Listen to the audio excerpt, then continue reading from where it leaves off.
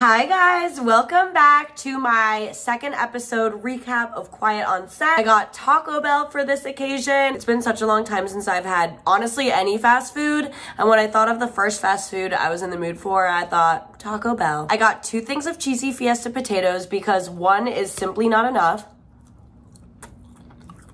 That's my favorite thing on their menu. Oh my god.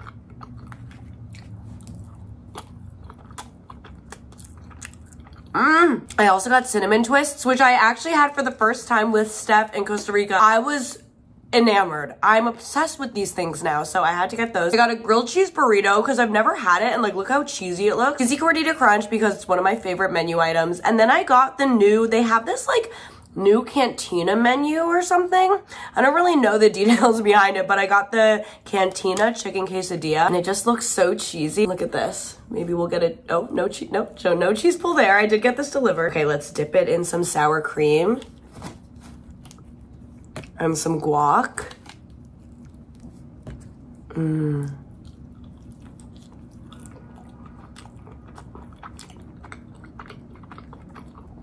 That is so good.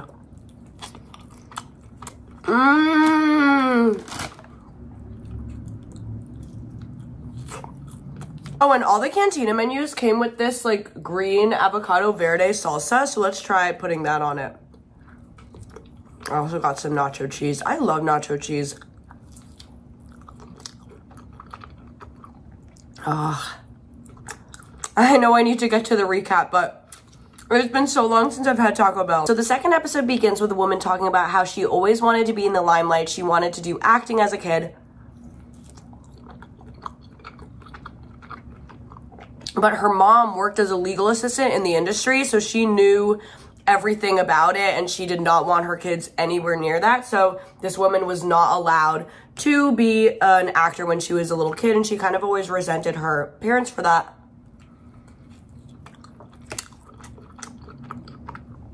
Fast forward, this woman has her own kid named Brandy. Brandy, oh my, of course, we already dropped a black bean. Brandy grows up watching The Amanda Show, and she's obsessed with it. She wants to be on Nickelodeon so badly. So she decides to audition to be on The Amanda Show.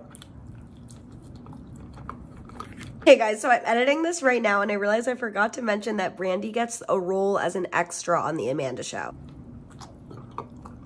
Well, Brandy was obviously very excited about this because her dreams were coming true, essentially. And her mom was excited too because she was like, look, I get to do this thing for my kid that I always wanted for myself, but I never got. So the mom genuinely thought she was doing something good for her kid. After Brandy makes an appearance on the show, she exchanges information with Jason Handy, the PA on The Amanda Show. He kind of did that with all the kids. Being the PA, it was his job to transport the kids on set, often without their parents. So he exchanged information with Brandy, and she was very excited about it because he was like, I can get you into other TV shows. So this girl thought she was like meeting people in the industry. She starts emailing with Jason Handy pretty regularly.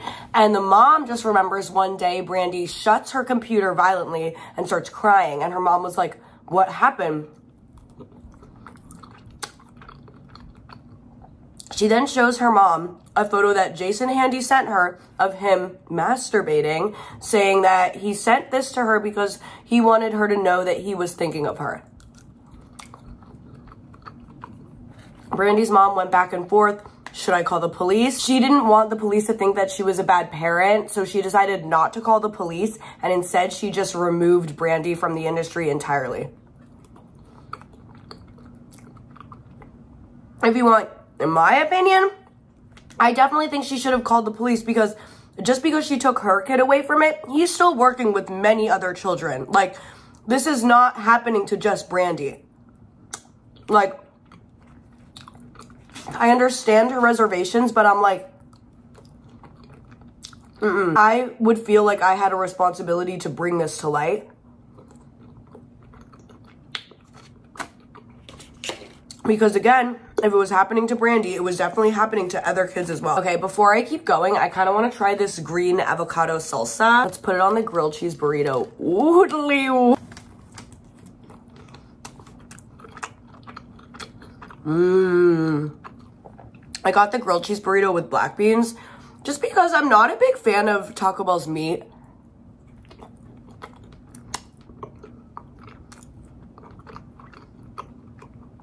I've definitely gotten sick from one of their ground beef items, so I'm like kind of traumatized from that.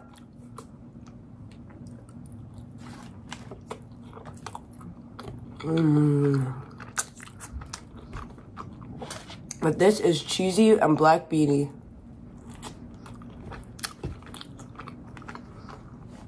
I, of course, asked for fire sauce that I didn't get. I feel like whenever I get Taco Bell delivery, I always expect to not get any hot sauce packets when I ask for it, just because it never happens. So then the documentary starts talking about Amanda Bynes and how at this time she's getting older, she's 16, she wants to transition to do more adult roles because she's been doing the Amanda Show and all these like funny kid roles. She wants to kind of show that she's an adult in the industry. So Will Calhoun, the creator of Friends, and Dan Schneider create this show called What I Like About You, which I'm rewatching currently. It is one of my favorite shows in the entire world. Dan is constantly fighting with the producers, with Will Calhoun about the show because he had a specific way he wanted the show to be run. And the producers just weren't agreeing with him.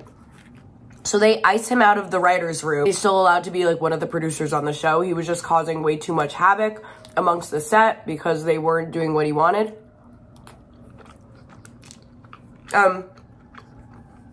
Dan is somebody that's very used to getting what he wants, so he was not a fan of that. During this time, Amanda was actually fighting with her parents a lot. She started dating this older guy, her parents didn't approve, and Amanda set to be emancipated from her parents, which started happening a lot at that time. A lot of child stars started getting older and they realized like they wanted to be able to work longer hours, they wanted more flexibility, which they couldn't really get because of their parents, which is probably a good thing, right? But Amanda Bynes at that point felt like she was mature enough to not have her parents as her legal guardian. So one day she gets into a huge fight with her parents and she runs away and goes to Dan for his help. Now, if I was Dan, the appropriate thing to do, since they have a working relationship, I mean, we all know it probably was more than that because he was a little bit too close to a young Amanda than he should have been.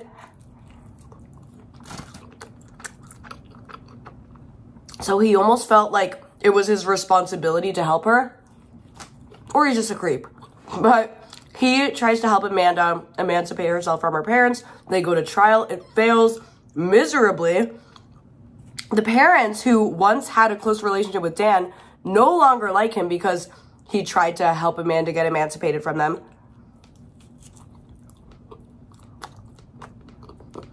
So the parents make Amanda cut ties with Dan completely. He goes off of the show, What I Like About You. His only involvement is the fact that his name is in the opening credits. But he's no longer working on that show. He turns to Nickelodeon again, which Nickelodeon is excited about because Dan has had so many successful TV shows on Nickelodeon. So they hire him and he creates a reboot of All That with an entirely different cast.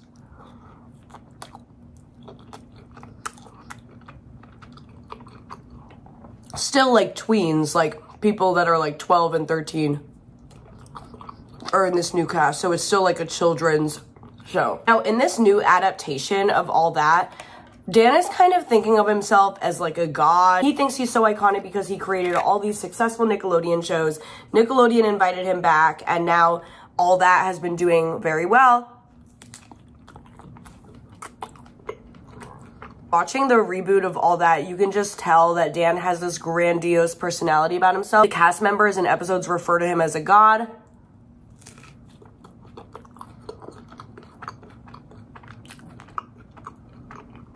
He was always getting these massages on set by these women working on the set of the show, which is extremely inappropriate when you're working on a children's show, you know?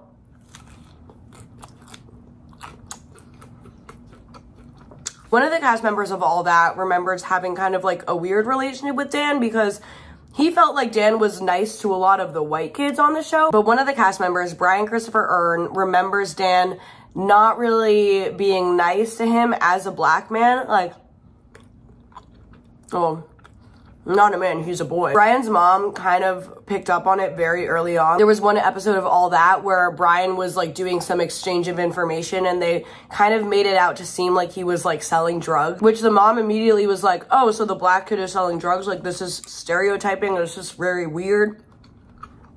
And just other weird things that happened on that show, which at the time I didn't think about this. I just was like, okay, like, this is the show. I had no questions about it. A lot of the scenes and all that, especially in the reboot, were a very weird, uncomfortable situations. Like, there was this one scene where they get, like, sugar poured on them, and, like, they said that it was so much sugar that they were almost, like, choking on it. And it's, watching it now, you're like, ew, like, the fact that they made them do that, it's repulsive. He said, like, the sugar would congeal with their saliva, and it just, bleh, it was gross and uncomfortable, and I think Dan really liked making them feel that way.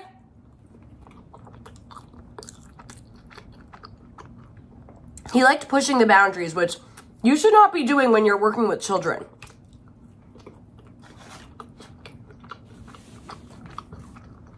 Dan created his own Fear Factor, basically, with the cast of All That. There's a reason that Fear Factor is an adult show, because they do obscene things to these adults. They throw them in tubs with worms, like all these gross things.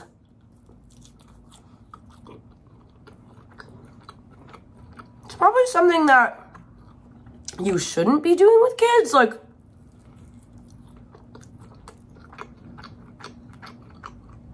Brian talks about how it was just really embarrassing and disturbing. There's this one episode where Brian had to be covered in peanut butter, and then dogs had to lick the peanut butter off him. And watching it, it's like, bleh. I never watched that, like their version of Fear Factor, because it grossed me out so much. I remember they would like throw them in a tub with worms, and I'm like, that is gross. Like, I just had no interest in watching that. So the fact that I was so disgusted watching that, imagine actually being in it. That's really kind of traumatic for a kid to go through. Because it's different for adults. Adults fully know what they're getting themselves into, but you just shouldn't be doing those extreme situations with children. It just doesn't sit right. It doesn't sit right. And Brian's mom knew it was weird. Also, it's just important to note that there were just other aspects of racism that was happening on the show, and nobody really said anything about it except for Brian's mom. There was this one scene where Brian was playing the youngest rapper ever, and it was basically like a fetus, and he had to wear like a skin-tight costume. He overheard one of the people on the set say that his bodysuit should be charcoal colored. Brian says that the way he deals with race issues today has to do a lot with how he was treated on the show on Nickelodeon. While his mom was raising so many issues with this, his agent kept telling his mom, hey, like, I know this is a little weird, just don't ruin it for him. Like, there was a lot of pickle imagery. My mom was like, is nobody seeing how weird this is? Nobody's seeing that pickles resemble a penis? Or they are, and they're just not saying anything.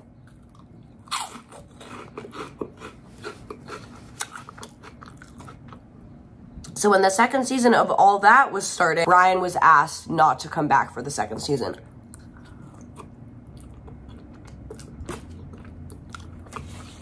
Which at the time really shook Brian, because he was a kid and he had just made all these friends. He kind of knew his mom was uncomfortable with a lot of the stuff they were doing. He thought his mom was to blame for that, but really, she was just protecting him. So Brian does not come back for the second season of All That. And his relationship with his mom kind of struggles because of that, which is really upsetting. And he says that till this day, it bothers him. He said he'll always remember that feeling, how he felt being told that he wasn't invited back.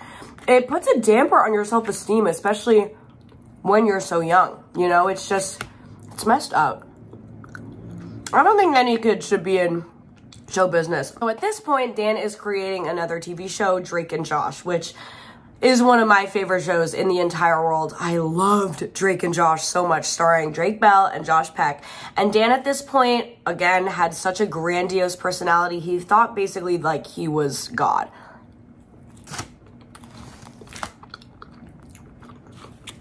And he kind of acted like he was. Had people massaging him on set. Ew, there's like a fly in my room. Dan was also not treating the women on his set very nicely, like especially this one female editor on Drake and Josh. He would never talk to her directly, like even when he was in the same room as her. He would be like, tell her that I think this. And she was like, I'm right next to you, babe. You can tell me yourself. There was even one day where she was like writhing in pain and she had to go to the hospital, and he was like, who's gonna finish editing this TV show? She was like, I'll be right back. And then he gave her job away, even though he promised it to her when she came back. He gave it away to a man that was less qualified and less experienced than her.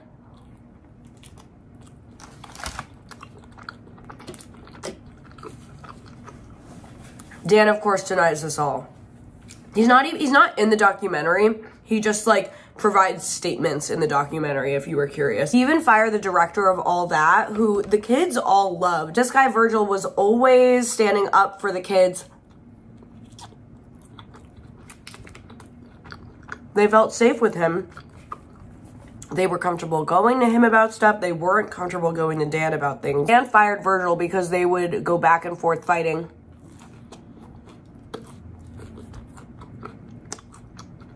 And the actors didn't feel great about it. Around the time that all that season 2 was happening, Jason Handy, the production assistant of The Amanda Show, was arrested for being a pedophile, basically. He had thousands of photos of little girls, and he had these different folders with the different actors, like Brandy, that was on The Amanda Show, having like letters from them. Brandy's mom gets a call and asks if she wants to testify.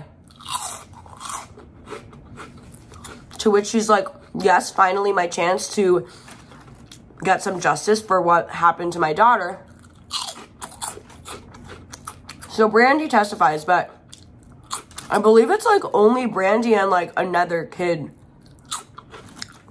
even though there were multiple folders. The other girl that decided to testify was a 9-year-old that went over to his house to play video games, and Jason started making out with her.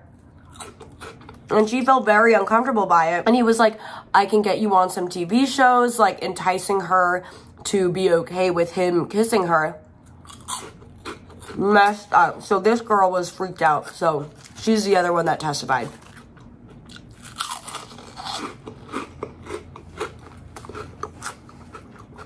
And Jason Handy only got 6 years. 6 years. Even though he admitted to raping people in his like journal. Disgusting. Absolutely disgusting. There are people that get arrested for drug offenses that stay in jail for longer than that. We're letting somebody like that out after 6 years? No. Absolutely not. It's different for a pedophile. You know? You don't like get reformed. You always are kind of a pedophile. So, and I don't know if that's problematic to say, but I just don't trust them. Basically, Nickelodeon kind of swept everything under the rug, even though Jason Handy was the main production assistant on their shows for years. Disgusting.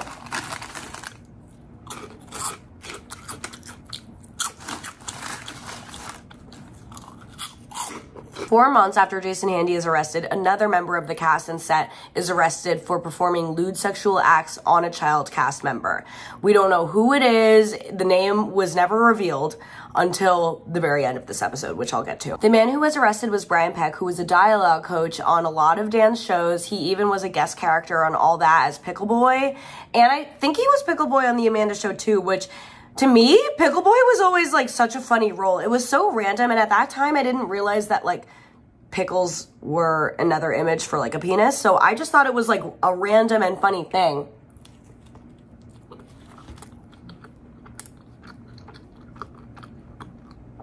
And all the cast members loved Brian Peck.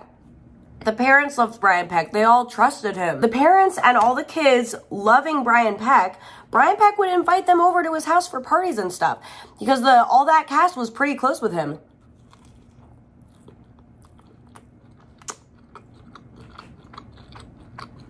One of the cast members, Kyle Sullivan, remembers his house being like a little taboo. He had this entire room that was basically like a Planet of the Apes shrine. It was like just a dedicated room to Planet of the Apes.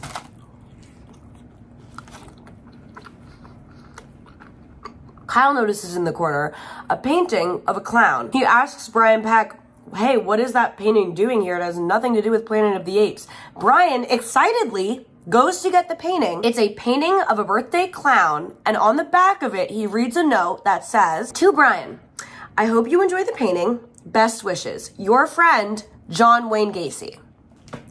John Wayne Gacy! What the hell? This man has been pen pals with John Wayne Gacy for years. John Wayne Gacy, a pedophile serial killer, sends him this painting, and he's so excited to show this child.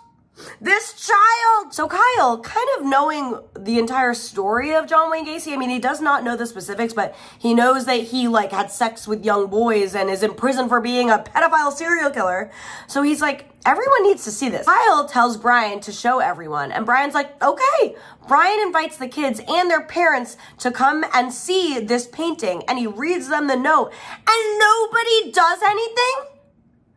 Babe, I'm sorry. Like, I know I shouldn't be blaming the parents, but, like, I'm blaming the parents. If I was somebody's mom and I saw that, I'd be, like, calling the cops immediately. Why are you pen pals with a pedophile serial killer? Why? Only a twisted person would do that. How did nobody do anything? How? How? It makes me want to shove this off my desk because I'm so mad about it. Are you kidding?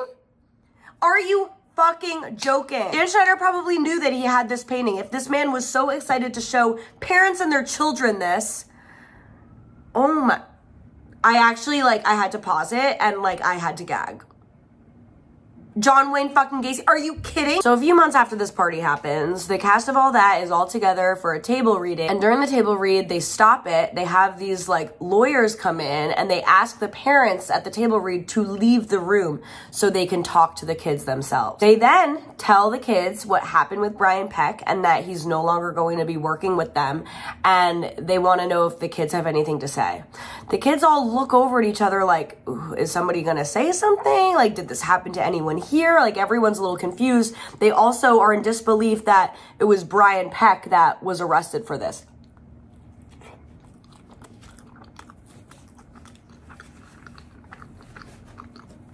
It's also very messed up that the parents were asked to leave. What? Though, I don't know, if the parents were not that creeped out by John Wayne Gacy being pen pals with Brian Peck, somebody that's working with their kids. Nobody in that room said a word, and they just continued with the table read that day. And that was that. Brian Peck was arrested on 11 charges for performing sexual acts with a child actor. The acts included very violent things like penetration with a foreign object, a lot of stuff that should never have been happening. We don't know the name. We haven't known the name for years since it happened. It is revealed at the end of this episode that the child actor was Drake Bell. I honestly started crying because there's been a lot of stuff. We'll get into this next episode, but there's been a lot of stuff going on with Drake Bell. He's had his own run-ins with the law regarding children, and it's just sad is what it is. He's kept this a secret for years. He never gave his name. Nobody ever knew who it was when Brian Peck was arrested. His name was never revealed, but it was Drake Bell. And he is here to tell his story, and that is going to be episode 3. I hope you guys enjoyed this episode 2 recap. I'm sorry if I got a little heated. It's just like, it's a serious mukbang, you guys. There's nothing funny about this. There's nothing to joke about. It's disgusting. Aside from that, this Taco Bell was simply delectable. I'm still not done. I kind of got up in talking about this, but these cinnamon twists have my name on it.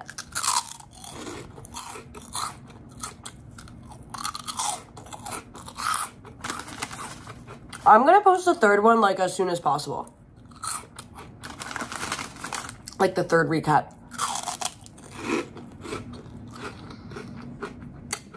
Because I uploaded the first recap when I was on vacation, so it's been like a few weeks since I've seen it. I gotta catch up. I think my favorite thing that I had, honestly, I think it might have been the quesadilla was really good, but I think I really like this grilled cheese burrito. I bet if I got it like just when it came out, it would have been so good because it would have been like perfectly hot. I was like talking, so it got a little cold and it got delivered, but